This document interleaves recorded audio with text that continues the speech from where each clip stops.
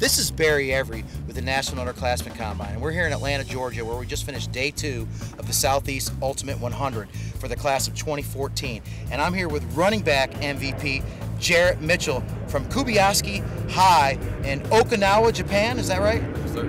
Wow, you came a long ways. Now, you told me earlier you guys spend your summers here stateside? Yes, sir. Where do you guys stay? We stay in South Carolina.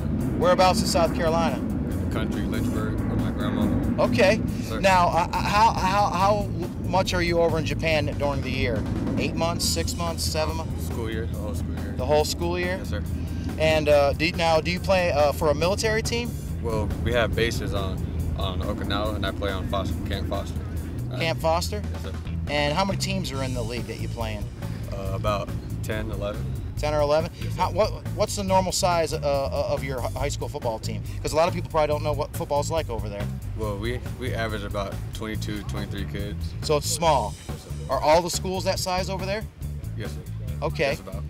All right. This young running back came in at 5'8", 181 pounds. I mean, this guy, he's solidly built. He's the other great vertical guy, 35 inches. And he ran a 4.45 today. It's amazing. 4.13 shuttle, 20 reps of 155, 9.8 broad jump. And I got to tell college coaches, he doesn't play in the States right now. He plays in Japan, plays military ball over there. But they have to take a look at this guy because he has what it takes to play at the next level. Now, Jarrett, what did you enjoy about the Ultimate 100?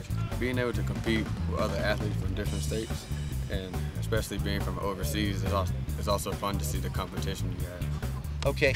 Now, you said you have 10 or 11 teams that play over there. Do you have one that's a rival? Yes, sir. Who's that? Kadena High School. Kadena High School? Yes, sir. All right.